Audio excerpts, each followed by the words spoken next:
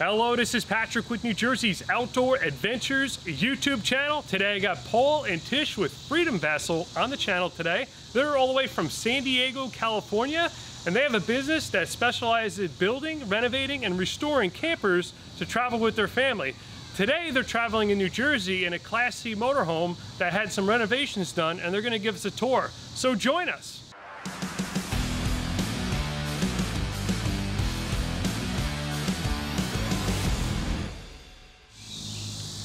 Hey guys, thanks for having us on the show. My name is Paul and this is my wife Tish. We're here in New Jersey where I was born and raised. We live in San Diego, and in San Diego we restore, renovate RVs. And this is a Class C motorhome that is one of my customers that actually allowed us to borrow his RV for the summer.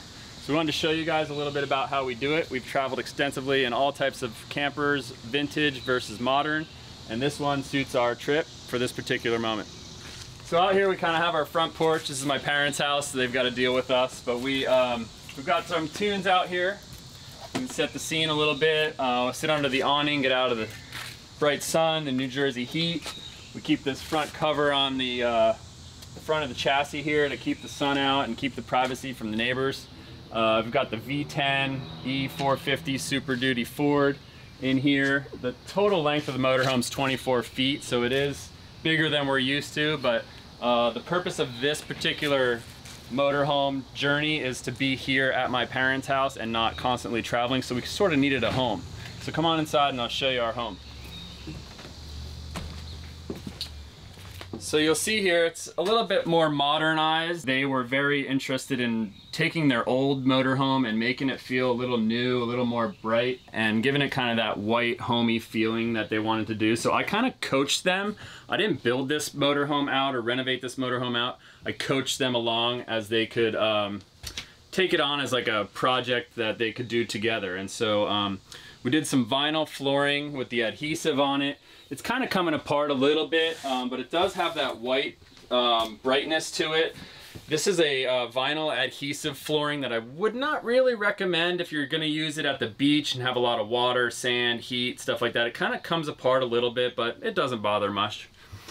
We also have an area up front here that allows my two kids to happily sleep on the top. They've got a little divider to keep them away from each other, and then you can remove this here to give yourself a little more headroom for getting in and out of the cab driver's cockpit area where we usually are sitting. We've got kind of a little junk drawer that I've got. Actually took it out of my Sprinter van that we have, and it just allows us to keep all of our chargers and our junk and our Guide to New England book. Over here we have a little seat where you can sit. This is my kids love sitting here when they drive. There is a seat belt. They can sit here and engage with us, also see around the vehicle, see out the windows. We've got two seat belts here on the dinette. This also becomes a bed, but we don't need to use it as a bed. It's really nice to keep it as a dinette. That way we always have a place to sit, conversate, have meals, do puzzles, art, whatever it might be. This is a pop out, so this whole area is actually on a motor and it pops out when we're stopped. And then we push the button and this whole wall comes in. It comes into about here. So you've still got plenty of room to walk around and plenty of headroom, which I really like. A lot of motor campers, you're kind of hunched in, but this is a really open, taller, you know, full size, we consider it a home. We've got a rooftop air conditioner. This is a, you have to be plugged in or running the generator in order to make this work. This will not work while you're driving. This will not work if you don't have an electrical outlet plugged in, and it will not work if you don't have the generator going. So my wife Tish is gonna show you a little bit about our kitchen area and our fridge and how that all works. Yeah, so most of my duties are keeping the family fed and things kind of tidy. We do have the double sink. Usually I use one for drying dishes. There's a good amount of water storage, but you still have to use it kind of sparingly. We got awesome storage space here. We usually keep, when we do travel, we actually put a rubber band bungee cord on here because there is a lot of shifting and moving, so that prevents things from falling out. We do have a stove and oven top, which is great. Runs off propane, so there's 4 burners, actually 3 burners, so you can do a lot of things at once. We got a fan and a light. The microwave will only run off when we're connected to power or the generator's on. So we actually don't really use it. We just use it to store bread and extra things. I like to keep all of our chips up top. And then Paul built these actually really great slider drawers for all of our other goods here. So this is our all of our controls here.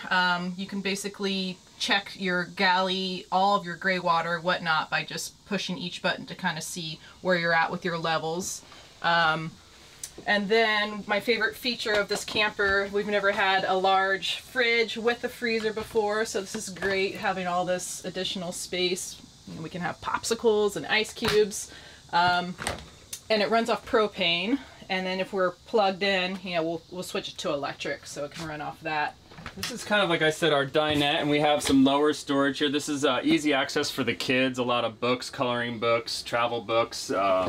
You know, ways we enjoy reading travel and adventures while we're on our travel and adventures. Another storage over here. And then we use this Ninja Bat, which is a battery which allows us to charge all of our USB devices.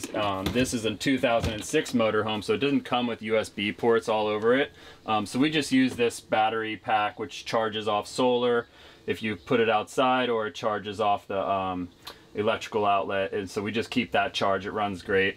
And up here where my kids sleep, they have their own nightlight. We use cross ventilation. They can open both of these screens or shut the curtains if the sun is too hot. We have a TV up here that we replaced the original TV and put a little flat screen in, but we've never used it. We kind of don't spend much time on the TV when we're traveling, so I guess if it rained for a while, we'd watch TV. We can also watch DVDs, and we also have a power converter here, inverter, that allows us to turn that on, and we can power the television utilizing the battery that is in the vehicle that allows us to use smaller electronics. It can't run the microwave or the air conditioner, but this will allow us to plug in our laptop, run a small television, maybe a magic bullet, anything small. A lot of things, and when you're traveling in motorhomes and camper vans, ventilation, air, things like that really help comfort the vehicle. So we use the blinds if the sun's really strong, keep the heat out. We open all the windows for cross ventilation, or we shut all the windows and we turn the air conditioner on. So it depends on where the sun is and where we are, especially in New Jersey with the humidity. We definitely focus on keeping the van or the RV cool. Down here is how we turn on our generator. The generator runs off the gasoline that's in the engine of the vehicle, the fuel tank. So that's what starts it. We have a hot water heater if we want to heat up our kitchen water, our shower, our outside shower. We have a nice little extension on the sink that we've noticed is very handy. It's small enough to be able to fit outside, but you can also have things on here that you're using while you're outside, if you're cooking outside. It really adds extra space to, utilize the kitchen better. Over here is where we kind of keep our extra shoes. Shoes and camping and traveling are always like, what do we do with all our shoes? So we use like our outdoor kind of hiking trail type shoes up here, kind of hidden away. Just our rain jackets and our first aid kit up here. And then this is kind of my closet and my son's closet. We don't have much, but you'll see it's organized, it's packed. All my t-shirts and all my swim shorts are here. Then my next youngest son, since he's taller, gets the second drawer. He's got his clothes here. And then my youngest son gets his clothes right here. And so we all kind of packed accordingly we knew we would be in hot New Jersey summer, mostly just shorts and t-shirts. And so kind of different than some of our other adventures where we've had to pack for all sorts of conditions. And then the final drawer down here is our pet drawer, and it has various pet items. We have a cat with us. You can follow Dude My Cat on Instagram. He's with us now, and our dog Calais, she actually passed away on this trip. She was 14, but she traveled thoroughly with us for all 14 years of her life, and so she will be missed, but her time had come, and we were very, very happy that she was able to make it here with us. So coming back into here is our bathroom. This is a huge aspect of being able to live comfortably for a long period of time. We have a heated shower in here. It's kind of messy now, but we also have mostly our cat litter box, and so we don't really use the shower here because my parents have an outside shower, and that's how we kind of get through the summer. Our toilet has a black water tank, and our sink is where the kids, you know, brush their teeth. We all have our pantry items in here, and keep ourselves comfortable with this bathroom here. Some storage alongside here, which is towels and bathroom type items, and a light for inside the shower. We also have a vent which allows the air to circulate in the bathroom itself, which is really nice. As you can see, the door, I put a little magnet on here. You learn all these little tricks, but this is just the magnet to keep the door open. We have heat. If it were to be cold out, we have a heat on a thermostat in here, which will blow hot air, which we definitely have not used on this trip. And then down here, you'll see our fuse panel. This is for our bigger items, and these are for our 12-volt items. And this will also allow the battery to get charged, the camper batteries to get charged while we're plugged in. Up here we have a double bed, pretty standard. Most RVs have this size bed where my wife and I sleep. We have upper vents here. I would recommend, if I could do it again, a fan up here. It's nice to get that circulation. This doesn't have that, but it suits us well enough. Up here is kind of my wife's walk-in closet. She keeps her clothes up here and all these cabinets. Kind of has to dance around on the bed to get her items out, but so be it. This is as you can see here, this is for our heat, so I turn that on. This would turn our heater on. You can kind of hear it, but anyway, that's the heat. I keep a baseball bat handy just in case there's any problems with anybody. Sleep with a baseball bat. Actually, my kids play Little League, but yeah, so that's kind of a quick look at our motorhome. I'll take you guys on a little outside tour. All right, so as we sit out here on our porch, we can listen to music. We have an outdoor stereo, plugs our phone in. We have an outlet if we wanted to plug in any kind of TV or something. The people actually that do own this motorhome, that let me build it and borrow it, and great friends of ours, give them props, but they plug in a television out here and watch football games and stuff at the beach in California where this van lives. This is our screened in door. So our door sits like this. We do have a cat, so we push this down and it prevents this from sliding open. It's kind of our little trick, but you slide this open, you can get your hand in and out of there. And that's usually how it goes. In the New Jersey, mosquitoes don't get us. We don't have mosquitoes in San Diego, so we're kind of new at the mosquito thing. And then the door can be shut, but then if you get any sort of breeze, we have a little latch on it right here, which allows the door to kind of latch open and stay open there. When we're driving, we put away our step, and when we're driving, we put the step down, allows us to get into the vehicle. Down here, all of our cabinets all open up. This is our 2 batteries that run our inside camping equipment. Anything that's on the 12-volt runs off these 2 batteries, and those batteries do get charged as we're plugged in here at the house. We have dually tires here, brand new tires before we got on the road. We always, tire safety is crucial. These are cool little valves, and they are green when they're full. I think they're on 80 PSIs. And so these are a cool little trick. We actually got a flat tire in Kansas on our way over here. Pulled into a tire shop. I told the dude, how do you know if I have enough air? I couldn't tell that I had a flat because this is a dually. And he said, well, it's always hard to tell, but I do have these little valves. They're 10 bucks and for all of them, and you can twist them on. And if you ever see red, like as you can see, this one has a little bit of red. That way I know that this tire is a little low on air and might want to bring it back up. So as we come around here, this is our heater. This is our hot water heater actually. And this will heat up our hot water using propane, but we haven't really had to use that at all. Then down here I keep kind of like quick use tools like our bike pump, our baseball stuff. We've got a couple little solar lights for setting the scene up when we're camping. Miscellaneous little, I have an extra heat adapter in case we need to plug in somewhere that doesn't have the right connector. I've got the surfboard ding repair, you know, just items that you might want to get to while you're at camp. I don't like to keep items too tucked away. This is kind of our, I call this the fun bin. So my kids are like, where's my helmet? Where's my skateboard? This is the fun bin. So anything that's fun is in here. So if it's a quick grab, it's a beach ball, it's a skateboard, you know, it's whatever. Whatever things we're using often, they just chuck them in here, and that's kind of the fun bin. These are leveling jacks. The owners of this are from Hawaii, so they have their bumper sticker here. But these leveling jacks, they're like Legos. You can put them down on the ground and you can Lego them together and drive your vehicle up on here, and the tire sits on there, which makes the vehicle level. Fortunately, my parents' house is already graded and level, but we'll run into campsites sometimes, and it's, you know, these come in handy. These aren't the brand I recommend, but these are the ones I had laying around. We have a ladder for going on the roof.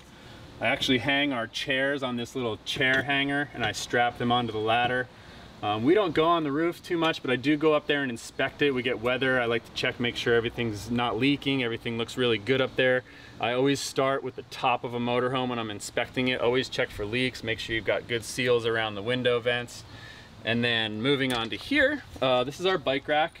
And this bike rack, we put 4 of our bikes on the back of here and drive along with that. So we've got airbags here. So this vehicle has a couple little airbags that we can fill up. We run them at about, I think we're running about 70 or 80 PSI, depending on how much water we have on board. And then we've got a little light switch here, lights up back here, allows us at nighttime, we can take the bikes off, or we can, you know, check what's going on back here with our pressure and make sure we're all good to go. Inside here is where we hide our tank, our water, our black water and gray water tank hose. This is our power cord. We've got a garden hose here for filling up with water, and this is our outside shower. We use this a lot just to rinse off the kids after a long day at the campground or something, but since we're stayed put right now, it's not often that we use this, but when we are on the road traveling, we always use the outside shower. Here is where we fill up. We don't use the city water connection, but if you had a hose, you could connect it to here and have water constantly flowing into the vehicle. If you do that, it's good to have your hose connected for the outflow too, so you don't overfill the system. And then this one is where we connect the garden hose onto. We would put the hose right onto here, fill this up with water, and that will fill the tanks that are located underneath the vehicle. That gives us our daily day-to-day water. Underneath here, we have the drain. I pull this lever here, and it will bring the black water, which is our toilet waste, into this hose and drain it out. And then over here, we have this is our shower water, our sink water, and that will combine into this, and it will all flow out the same hose when we're connected to a hole in the ground at a campground. You can see here as we move on to this side, this is actually the pop out. This is the back of the refrigerator here, access if you need to repair the fridge. Some vents for the back of the fridge, but this is the whole unit that you saw we talked about earlier with our pop out. This is the actual pop out. So I would never drive like this, but when we are camping, this is as far as it comes out.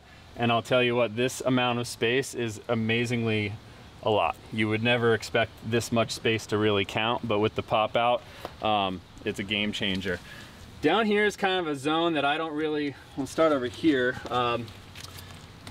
This is our generator. It's pretty quiet. It runs off, like I said, it runs off the tank, the gas tank of the fuel tank for the vehicle, runs our generator, and that allows us to use, if we wanted to use the microwave, we could use it while this is running, or we could charge the batteries with this running, or we could use our air conditioner. So a couple times traveling across the country, we stayed at like a rest area one night, and we turned on the generator. We were able to run our air conditioning.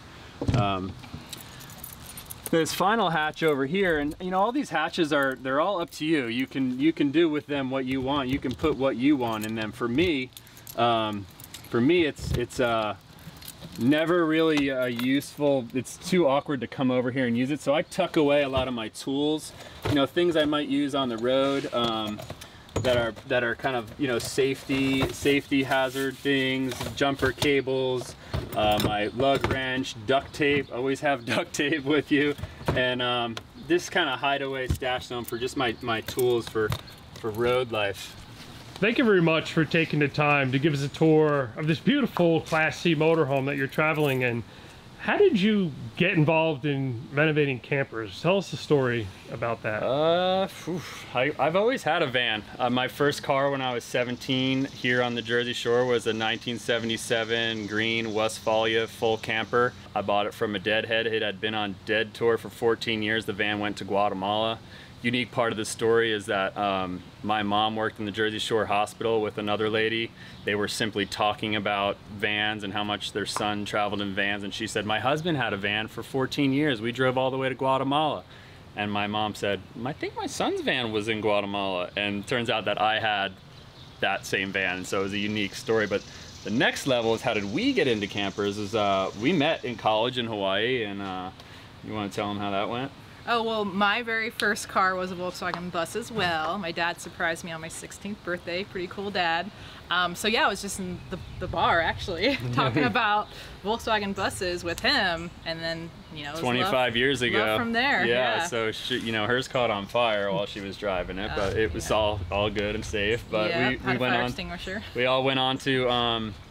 We went on to travel a lot. We lived in Alaska and Tahoe and Hawaii, and we just always bought. We went to Europe. We always just buy a van, and I just kind of knew how to fix vans, knew our way around vans. We've always had vans as our vehicle of choice, and I don't know, after always having a van and building up vans, Volkswagen buses, where I've had 15 VW buses, probably, at least, all kinds of models and shapes and sizes, and I've even been to Wolfsburg, Germany.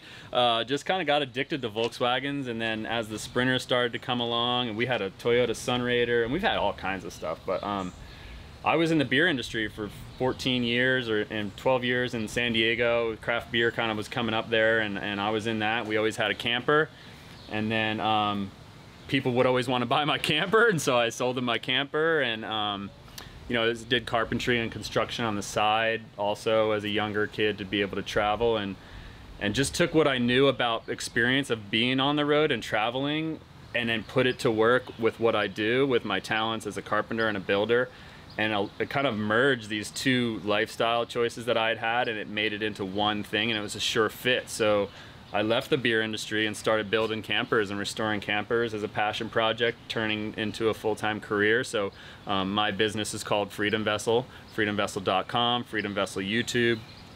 You can hashtag Freedom Vessel. And so now we live in San Diego, where I restore and renovate and build campers, and mostly for families. Our kids are in the local school system. Most families and friends see our camper. We have a converted Sprinter that you can see on our channel. And people have always just said, man, you guys do so much. How do you do it? How do you afford to do it? How do you turn the hot water on? How do you, all these questions. And so we kind of act as like sort of consultants or tutors, and we teach people how to, and then when they want one, I'll build it for them. And that's kind of how it's all unfolded, I think. Can you tell us, if they go online and they put the hashtag in Freedom Vessel, it's going to come up with a lot of images of a vintage like Class C or Class B motorhome. Yeah, so there's one particular motorhome that after having 15 Volkswagens and after having, you know, Sunraiders and having sailboats and having all types of surfboards, I've been a surfer my whole life, had a Hobie Cat, I got into Fiberglass shell motorhome, so I really enjoyed, she's part of the Fiberglass motorhome club, and we just love fiberglass motorhomes. They don't leak, they're lightweight, they you know, the Scamps and the what else is there? Sunraiders and stuff like that. And so working with fiberglass is something that I always kind of enjoyed, and so we have one particular motorhome that we own. It's called a Balboa motorhome, and they were made for about 4 years in Southern California, and it is a small 18-foot fiberglass motorhome. It's a 1972 Chevy that we own, that we use for beach trips and local traveling around Southern California. And so the Balboa motorhome is something that I've pursued and have since restored about 14 of them. I think there's only about 150 still out there, and I think I'm sort of the resident guru on Balboa Motorhomes. Promoted them a little bit, got a bunch of people in my neighborhood with them, and now it's become a fun little community effort here. We have about 10 Balboa Motorhomes in Southern California. We all go to the beach and camp, and I do have one coming for sale in August, so stay tuned onto my Instagram and have the chance to own one of those classic rare vintage motorhomes. So that's a good story, because you fall in love with a certain product or brand and you gain a following with that, and then people latch on and they want one just like it. That's exactly what happened with my Airstream B190. They've been around for a very long time, and I took mine and renovated it and put four-wheel drive on it. A lot of people saw that and liked it.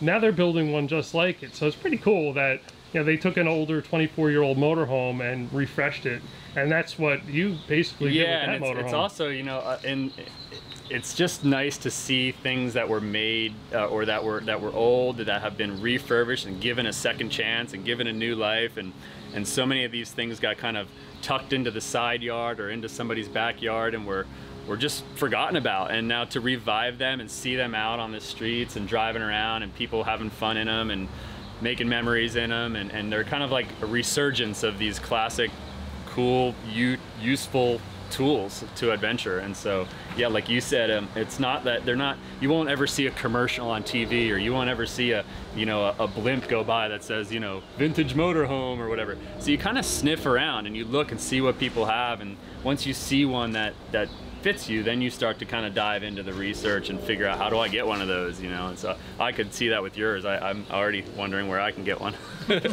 Well, thank you for taking the time out of your busy vacation here in the Jersey Shore to give us a tour of the motorhome you're currently traveling in. I'm sure our viewers are going to love to follow your journeys and your builds. Well, this is Patrick with New Jersey's Outdoor Adventures YouTube channel. Hope you enjoyed this video. Please like this video, comment, share, and subscribe. I love it. We'll see you soon.